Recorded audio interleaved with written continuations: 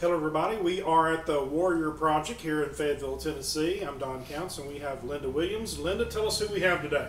Okay, today we have Gloria Gill Meadows on the left. We've got Alan Gill in the middle, and we've got Warren Gill on the right. And they're going to talk to us about their father, William Gill. All right, who wants to start?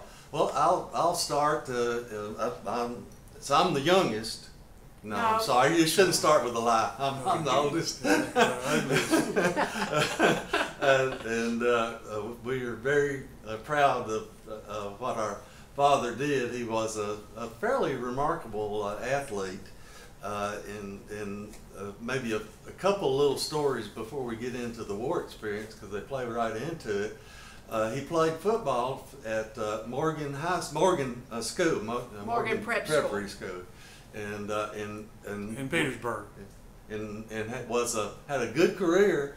And one of the stories is Bear Bryant came to Petersburg 13 times to watch Daddy play football or run track. Now, yeah, everybody associates Bear Bryant with Alabama. He was an assistant coach at Vanderbilt at the time. Then he went to Kentucky. But he really tried to get Daddy to go to Vanderbilt.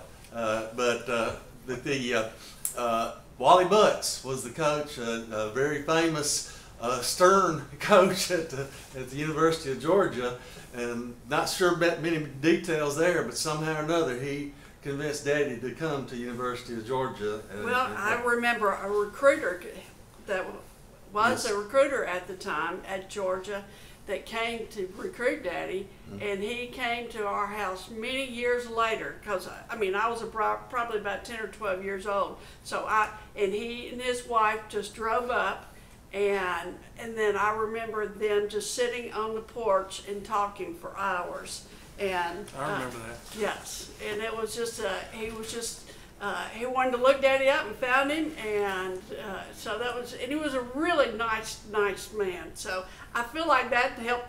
He was just a good recruiter. He was because he was such a nice man. Yeah. Well, and you know, Bear Bryant was known as a fairly good recruiter. Yeah. No, you're exactly right. But Do we need to tell you who Bear Bryant is? Do we need to explain? Just Google Bear Bryant. I bet you find him. So he played his freshman year, and we have a scrapbook for if you want more details, but that has a lot about how well he played on the freshman year, and he was very good, and then he started the sophomore year and played one game. In that game, he blocked 2 punts. And there was some. I think it's 3 punts. 3 punts, yeah. 3 punts. And then he must have gone back to the dorm and just left. And the Atlanta paper the next Monday said, "Where's Bill Gill?" and actually, this article says Bill Gill left to go he loved his Tennessee walking horses, and he loved his Hereford cattle, and actually somebody offered to keep his horses for him there, but they couldn't find a home for his cows. Well, how much of that is it's a great story, but remember, this is 1940, 41, and the war was heating up. It hadn't started yet, but people were joining right and left, and now here's a program right here, 1940 Georgia and Georgia Tech program that we've got. Where Daddy's in this one. In another, here's a program when he was playing for the Air Force. Later on, we'll get into that. So we got. Gloria, I like the way you talked about it. When he got home, he had to choose. There was a choice in the family about Uncle Edward or Daddy. Well, from what I understand, and let me say this, our dad never told us anything much about any of this. He never told us about playing. The Air Force team was like a pro team at that time. And it had a lot of pro players. Yeah, but he never talked about that. He was a very extremely humble man. Yes. So I will say that, and football. I mean, we didn't know this until we read it ourselves about blocking the punts, and because he just didn't brag about it. One time we were watching the Rose Bowl, and they said, I played in the Rose Bowl. He did. In the bowl, but he wasn't playing for the college, but Yeah. he played in the Rose Bowl. Yeah. And he played the Cotton Bowl as he well. was stationed. Cotton Bowl, that's right. Yeah. He was stationed in California, and I think we decided Amarillo. And so he played different teams in different locations. And I wonder sometimes, as Gloria says, we didn't talk about it. I wonder. I'm sure he wasn't ashamed, but he, while everybody else was going to fight. Well, this is why I'm getting ready to go. Yeah, that's why you tell that story. Is that so? Of course, there were two sons, and from what I understand is that my Uncle Edward, it was getting ready to go, and he was already married and lived he was oldest and living in Petersburg, and so Daddy knew that, and so he just decided he didn't tell anyone that he was leaving school and signing up for the. I think it was actually wasn't the Air Force? He joined the Army Air Force. It yeah. was not, the Air Force didn't Yeah. separate until 1955. Yeah. But it was the Army Air Force. So no one else could do anything else about it, because he just said, I'm going to fight for our country and not my brother. So because he had responsibilities at home. Actually, we heard that from their first cousin. We didn't hear that from any of the other family members.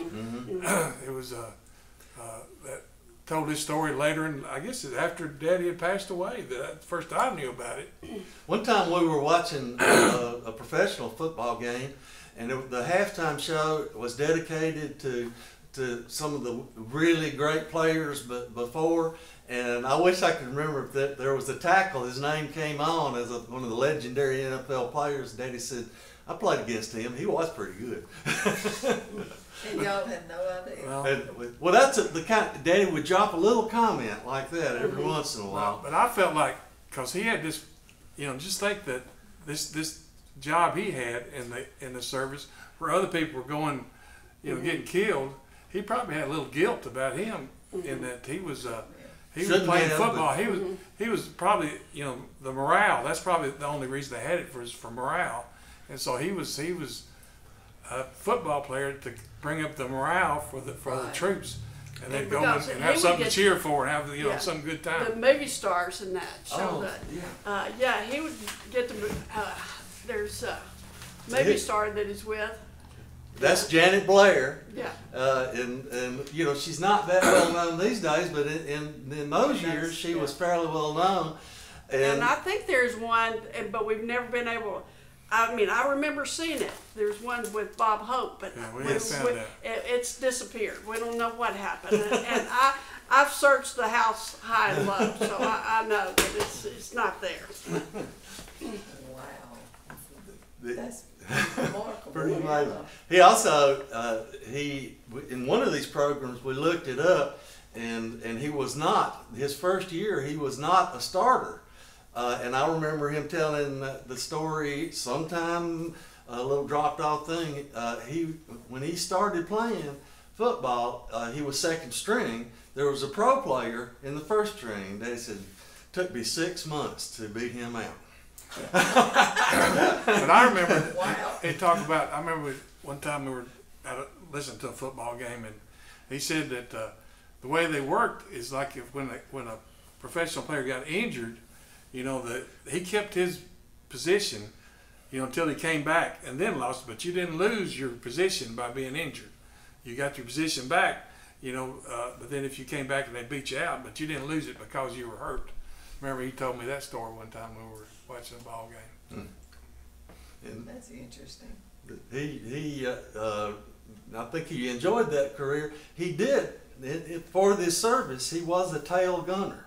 And he was required to go up in an airplane at least once a month for training. And he was a big man, not a giant man. He was like, 6'1", 6'2", something like that. But he was a big man, kind of broad-shouldered. it was the hardest thing in the world for him to get in that tail gunner location. He dreaded it every month to have go and scrunch up. So did he play football the whole 4 years, or how many years? Yeah, Yes. We think so. Now, He was in, I know he was in the Army for 4 years, so, because Okay. then, and he did not go overseas. Now he was stationed in California when he was discharged at the end of the war, and Southern California, Southern Cal, and UCLA both really wanted him to come to school there. Free ride, all that, and the University of Georgia wanted him back, and I'm not clear, but I think the University of Tennessee also at least contacted him. So he could have made a football career. I can't explain. I don't think football was nearly as big a deal, or maybe he was just tired of it. He Well, wanted. maybe he wanted to come home and get married. Oh, Maybe something to do. there was that. And farm and getting married, that's probably real important things for him right there. They were, and as we were growing up, he even though he had a distinguished career at for NASA, working on the Saturn project and even the early stages of the shuttle, but if you asked him what he did, he always said he was a farmer. He was a farmer. he would leave the house at 5:30 in the morning and get back home about 5:30, and then he would go work till dark, or sometimes it was already dark, and just then came in for dinner or supper at that time at 7 o'clock. Yeah. So, and we pretty much had dinner together every night when we were growing up. Do you remember Saturdays on the farm with Daddy? Saturdays, we did 7 days a week farming in 2 days. But during quail season, we got off Saturday afternoon during quail season. But he also went to church on Sunday. That's right. And I mean, we'd be there, and he'd fly in because he'd been there, and we'd already be sitting there, and he'd fly in because we were at Sunday school now, and then we'd take off right after that. Stayed active. And he also never, if we were playing ball, all of us did some ball playing, and I don't think he ever He could be missed a there. game. He was there. Yeah. Mama too. They were there at every game. But he didn't, and he played, football, but he didn't encourage one way or the other. I think the coaches thought, Warren and I were going to be, the greatest football players that ever. We both played and, had decent He was careers. pretty good. But they thought, I remember Sam Ezel thought, man, this is going to be they could be the stars. Sam was from Petersburg. That's right. So, And Jimmy Ellis too. Jimmy Ellis. Yeah. And so we weren't the athletes that he was. But, Yeah, I mean, in some of the clippings, somebody was writing the history of Morgan School, said they called him the best player that ever played for Morgan School, and that's saying a lot because there were a lot of really good There was. players. Turkey Warren was a lot of pictures with him and Turkey, and of course Turkey was 6'5", was a very large man, and Mr. Buddy Marsh. But Marsh, he was the manager. Well, I don't know what he did. he didn't have a uniform. He didn't have a uniform on. I don't know whether he was. But he was in the picture. Yeah. So he's They were dear friends. well known. Yeah. Lincoln County. But I don't know if they got anything else. I can't think of anything. I think that tells the story. What'd you say, Bill? Warren was defensive captain of football. He was the captain. He was the team captain. And, I remember y'all playing, but I didn't know anything about football. well, you can think about, of course, Lissa Clark. I married Lissa Clark, and she didn't care a thing about football games, but she came and watched me play. I was during the Bobby Van era when I played. Yeah, I remember Bobby Van. Bill Haney and Ron Perrin. He's still around. Right. Y'all were there during my first years, at the that's high right. school. Oh, really? Oh, Yeah. yes. Yeah, that's where I Yes. remember. Do you Now, think you were a guidance. Were you? No, Were you a no, teacher no, I then? taught business. Business, Business okay. classes, and then TOEC Mm-hmm. out in the sheep shed. But Do you remember anything else about your dad? Any comments he made about the service? Or, He stayed active in I guess the VFW. VFW. He Yes. stayed active with all veterans thing. I mean, but He was proud to be a veteran. There's no doubt yeah, about that. yes, but now I mean, again, like Gloria said, he didn't talk about it a lot. He just or any of that part. I mean, we didn't talk a lot anyway. I mean, he was active in a lot. He was a director for the FPU. He was a director for there for several years, and 24 years. wow. Yeah. But then he did help planning commission. I mean, planning commission. Yeah, he was chairman of the planning commission. Farm credit. He was on the farm credit. farm board. credit, yes, and then he was the one that got co-op into Petersburg, Yeah. and so yeah. He did, Lions and he- Club. Oh, very active in Lions. Yeah, very Lions active. Club. Now Yeah. he did when Jimmy Ellis was coaching football. There he had Daddy come over there and help him coach a little bit. I remember that, and then I remember Daddy saying, you wouldn't listen to him too much. For some reason it didn't last long. I got the impression that they were on the same page, whatever it was. So he didn't do that too long. And I'll say this, Daddy, if there's ever been a more honest, honorable person, I've never met him. They say George Washington couldn't tell a lie. I don't think our father ever did anything less. Well, the worst thing he did was give me several pretty good spankings, but I deserved every one of them. You probably did and more. I did, yes. It's interesting. I did get in trouble and sometimes, but he could dole out some punishment, but usually within a few hours or the next day, he did something good.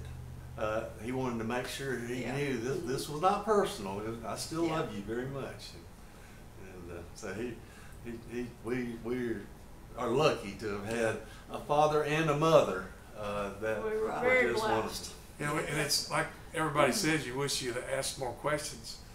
I always hear that, and You do. you just always thought they'd be around, or he would open up and talk more about it. But They both lived to 90. So they had full, rich lives. Yes. Wow. Yes, And I think all three of y'all turned out pretty good. So Yeah. that says something for Still their working on it. parenting skills. we all had good spouses. Yeah,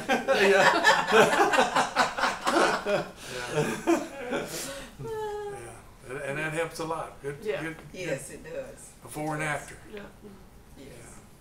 Fair. But we appreciate y'all having us do this Yes. and displaying it. I'm proud to be able to do this. Yes. Well, we appreciate you This is being one, here. the Warrior exhibit is marvelous. It's, So, yeah, that people is need to come and see it because everybody. Linda has done an excellent job with it, and many other people. Lots and lots of hours. You can tell lots of hours from many people, but and there's some pictures and exhibits. So you need to come and look at it. It's just I was amazed that- refreshing to come in here and walk and see it. I saw Doug Gilbert. I grew up with him. I did not know that he had made Lieutenant Colonel. Yeah. I thought a lot of him, but all Well, of a he's from sudden. Petersburg. He's Well, from that's right. Petersburg. Yeah, he's And from Tommy Petersburg. Moran, you played on the same football. Oh, he was a tough football player. if he was half as good a soldier as he was a football player, he was magnificent. and also a very honorable guy. You see a lot of people in these pictures that I know when I was young, they were the movers and shakers in town, and these pictures of them when they were young just has amazed me. Mhm. They just, they were young once too. Well, and even the ones that didn't make it back, they're always going to be special because some of those they would have been very, very good people for the community. Yeah, and our father was blessed to play football. I mean, Yeah. that was luckily he used his talents that way, which then again it helped them with the morale. I'm sure it made a lot of Right. people look forward to Exactly. Friday, Saturday afternoon or whenever they played. And it was funny because Admiral Kelso, it was fun listening to Daddy and Avril Kelso talk. That was Oh, really boy. neat. Yeah. And I mean, because Avril Kelso looked up to my dad, our dad, Yeah. because He he was 2 years.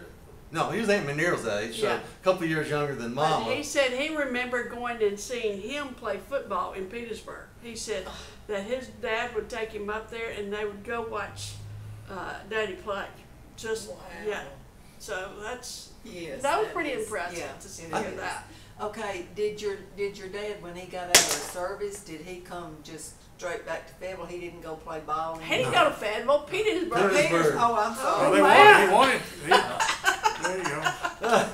No, they That's a big difference now. Big difference. yeah. Just ask everybody in Petersburg. Yeah. They actually, a lot of people still talk about how good Daddy player was, and Uncle Edward and that whole group were just remarkable. But you know, back then, I mean, like now we see these football games on TV. You know, then you heard about the game a week A later week after it happened. and then also if even going in as a career, like play football. I mean, I've talked to some others that left service to maybe be a pro player, and the money there was not good money. In it. Right, I mean, so back it then. wasn't a very good career like it is now. If you go in there and really you'd be better off working in a hardware store or farming.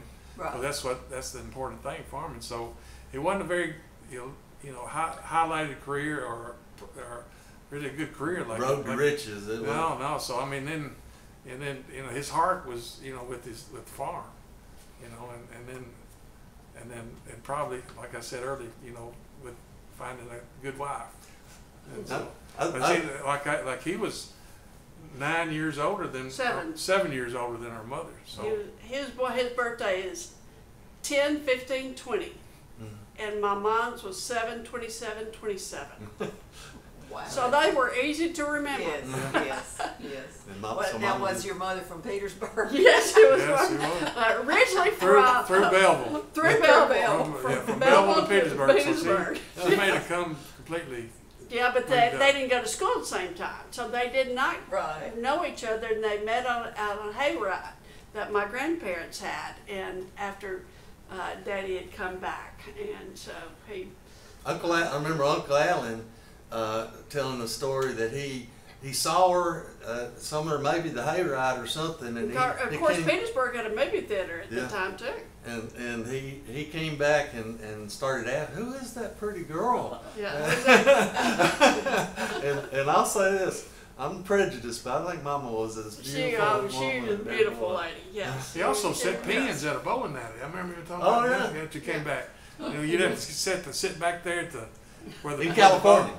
Is that in Or California? Texas. Yeah. So you had to, instead of the automatic machine, when they knocked them down, somebody had to be back there to set them up. So he had that job. Oh, he signed up to harvest lettuce in the California fields, and he lasted. I mean, this guy could work. Well, he was in there with a whole bunch of Mexican harvesters. Daddy lasted one day. He said he just could not, because he's a big, tall guy and bending over all Bending that. over, Daddy yeah. couldn't. Another story that's hit me, when Morgan played Castle Heights in Lebanon one year, Daddy was playing, and Uncle Edward and Papa Gill went up to see the game, and a fight broke out. It's hard to I don't imagine. know if this is a good story to tell.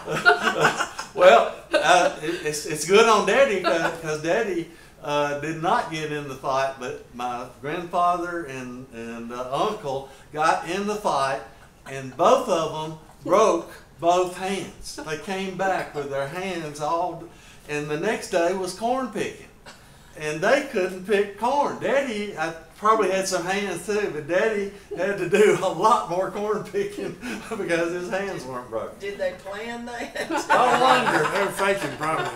Yeah, they may just wrap the edges. They were both pretty smart guys. I don't know. But they used to go to Swanee and play in Swanee, and and I run think- track and that, yeah. I'd hate to see Uncle Everett coming out on the football field after me. He was a large and very powerful man. He was actually a good bit larger than Daddy, Yeah, they had a- and was a great football player. He just Yeah. it just didn't work out. Well, we surely do appreciate y'all coming and doing this. Well, thank you very much. Thank you. This We've is had Gloria Gill Meadows, Alan Gill, and Warren Gill, and Dole Meadows holding a. Somebody's got to do it. I did the work. Thank y'all. She also donated Ferris's. Well, Ferris, he didn't know it, but I think Ferris gave us one of the CDs about him talking about Uncle Alan. Oh, no, Ferris doesn't know that yet. So you saved. Well, we got 3. We saved 3 for you. Yeah, there's- Did Well, you- I mean, Ferris loves to talk about Daddy because Daddy, he really grew up. See, Ferris grew up in Nashville. I don't know, he grew up in Nashville, and so every summer he would come to Petersburg and he would stay. And we didn't really realize this, but where we grew up is where I always envisioned him. When he came, he stayed where our grandparents lived. You know where our grandparents lived? On the right-hand side, that was the house that Hal Sanders had that burned. And so we envisioned him coming, staying there, but he stayed where we grew up. And then because Ferris, when we were tearing down the Greer cabin, Ferris said, well, he was up on top of the roof because my grandfather was telling him to get all the nails and straighten the nails because we got to reuse those nails. And he said, and so Ferris loved working with my grandfather and my aunt and uncle, but maybe It was almost like instead of cousin, it was almost like it was a like brother. a little brother. Yeah. To clarify, they're talking about Ferris Beasley. Yeah, that's when Oh, he we're got still on? yeah, that's when he got a desire to be a veterinarian. I mean, he Yeah. was a city boy. And he'd come down here in the summer and stay all the time. Yeah, This it's not. Yeah, we call him Ferris. Yeah, not Dr. Beasley. Anything else? Well, no, I think that's it. Okay. Thank y'all. Thank Thank you. you. Thank you.